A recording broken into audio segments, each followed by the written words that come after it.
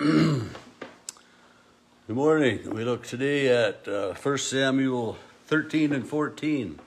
And as we begin chapter 13, I'm just going to tell you, there's a lot of discrepancy. Some Bibles don't have verse 1. And the Bible that I have in front of me now, the New Revised Standard Version, says Saul was ... years old when he began to reign, and he reigned ... and 2 years over Israel. Other versions say that he was 30 years old and reigned anywhere from 2 years to 42 years, or he was 40 years old and reigned for 2 years or many years. And so I don't expect that as we read through this, we're going to find out exactly, or if we're going to figure out exactly how old Saul was or how many years he reigned. But one thing we do know is that he wasn't in favor with God, and we're going to find that out right away. Samuel had told him to wait 7 days before he did anything, and so this first verse is a summary of Saul's rule, and then in verse 2 then we back up to just present day, when Saul has just been appointed king, and he is to wait these 7 days for Samuel to come. And it says that Saul chose 3,000 out of Israel. 2,000 were with him, and 1,000 were with his son Jonathan. And they were preparing to do battle against the Philistines, who had been oppressing them for years and years and years. And he blows the trumpet and says, "Let's all Hebrew hear," and that, and Saul had gone up and had defeated a garrison of the Philistines, and I'm not sure just where or how that one happened. But the Philistines mustered them to fight against Israel, and it says that Saul had 3,000 men. Well, the Philistines come with 30,000 chariots, 6,000 horsemen, and troops like the sands of the seashore. Tremendous numbers of people. And the Israelites tremble before them, and they begin to hide out in caves and holes and in rocks and everything, and they're just hiding out. And so Saul was waiting these 7 days, and when the seventh day came, and Samuel didn't come, Saul takes matters into his own hand, and he offers a sacrifice to God, an unlawful sacrifice to God. So here Saul is king, and he's taking the duties of the priest, the duties of the prophet into his own hands. And the people will later on will say, do whatever you feel is good. And it goes back to, we read a couple of different times, everyone was doing what was right in their own mind, and it just doesn't work. And so Saul's unlawful sacrifice had just ended. He had just finished this burnt offering sacrifice to God, and Samuel comes. And he says, "What have you done?" I don't know if he used that much, in his voice, or, but what have you done? You have not listened to God. You have not listened to the word that God gave me to give to you, to wait 7 days and that I would come. And I think about that, we get impatient so often for things, and we say, "I can't wait for Christmas," or "I can't wait for my birthday," or "I can't wait," or, and if something is supposed to happen at 5 o'clock in the afternoon, but we're ready at 1:30, or for something that we're excited about, that we can't wait, and often we do that same thing. We kind of push the agenda, and we find out that we're better off to wait and let things happen in their own course of time. And Samuel says to Saul, "You have done foolishly. You have not kept the commandment of the Lord that he commanded you. The Lord would have established your reign over Israel for years.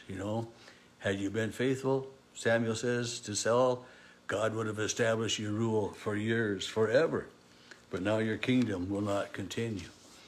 And so, when we hear that, it sounds more like maybe Saul's reign was for just 2 years rather than 42 years. But we have these conflicting stories, and nothing, the early Hebrew texts don't have an age that Saul was, when he was made as king, or any of those things that way. So there's much we don't know. But even though Samuel had given Saul this, you've done wrong in the eyes of the Lord, Samuel left and went on his way, but the rest of the people followed Saul to join the army. And then, Saul counts the people, and there's 600 with him. I thought just a minute ago there were 3,000, 2,000 with him and 1,000 with Jonathan. So, I don't know what happened to the other 1,400. I can't find them. But anyway, it says that, that the Israelites were very poorly equipped for battle. There were no blacksmiths in the land of Israel. The Philistines were afraid that if they had blacksmiths, that they would be able to make swords and spears and shields. So for the Israelites, even if they needed their plowshares sharpened or their sickles sharpened, they had to take them to a blacksmith in the Philistine area because of the under the thumb rule of the Philistines, and the oppression that way. And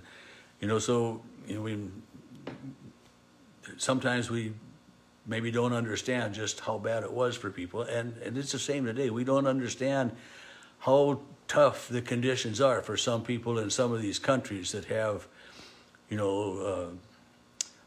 dictators, despots that are in charge, that don't listen to the people. Anyway, though, there were no smiths, but it says that Saul and Jonathan had swords. And so then, chapter 14 starts out that one day, no definite day, but just one day, Jonathan says to his armor bearer, to the young man who carried his armor, "Come, let's go over to the Philistine garrison and see what's up."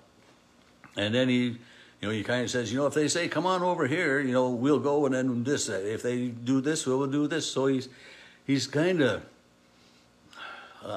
making his own prophecy or something, but he's planning ahead. So it's just Jonathan and his armor bearer, two guys that go into this Philistine camp. And when you get up to verse 10, he says, if they say, "Come up to us, we will go, for the Lord has given them into our hand." And how does Jonathan know that? But anyway, they go, just Jonathan and his armor bearer, and they persevere, and it says they kill over 20 people within, it's about an acre of ground, not a very big area where this command post was anyway. He kind of wiped out a command post, and somehow the Saul's lookout, he's got people watching, and the word comes back to Saul about this battle, and he says, "Well, call the roll and find out, well, who's not here?" And well, they find out that Jonathan is the one that's not there. And so they, there's talks about a battle, and Saul says, "Bring the ark of God here." And while Paul was talking to the priest, the tumult in the camp of the Philistines increased more and more, and there was a rout of this group of Philistines anyway. And Saul had made a command early in the day that none of the soldiers were to eat anything until the victory was assured. And word somehow got to just about everybody except Jonathan. And Jonathan dips his staff into a honeycomb that there's just honey all over the place, and he dips his staff in and he eats some honey, and then he tries to get his men with him to eat it, and one of his men says, "But your father gave a command," and they wouldn't do that. And so this is one more thing that, and Saul had said, "Cursed be anyone who eats anything this day, it will be his death." And so Jonathan has a death sentence. But Jonathan and his men have been successful in battle.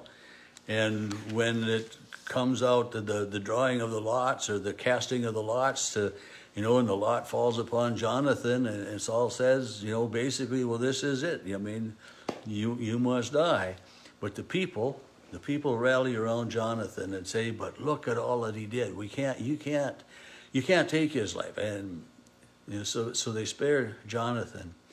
And as we finish reading chapter 14, it says that Saul spent his entire kingship in battle with the different people on his borders, the Moabs, the Ammonites, the Philistines. He was, continually at war, continually pressing the strong and the valiant and the mighty into service, just as Samuel had told the people would happen when they had a king. And so, it was last verse of chapter 14, there was hard fighting against the Philistine all the days of Saul. And Saul saw any strong or valiant warrior, he took him into his service. So Saul's kingship, whereas if he had followed God and listened to the word of God, would have been a blessed kingship. But whereas he didn't follow God's word right away, he had trouble all throughout it. Tomorrow we'll continue as we read through 1 Samuel. May God richly tomorrow we have worship in Sutton, so we'll pick up 1 Samuel again on Monday morning. You're welcome to join us 9 o'clock for worship in Sutton on Palm Sunday tomorrow.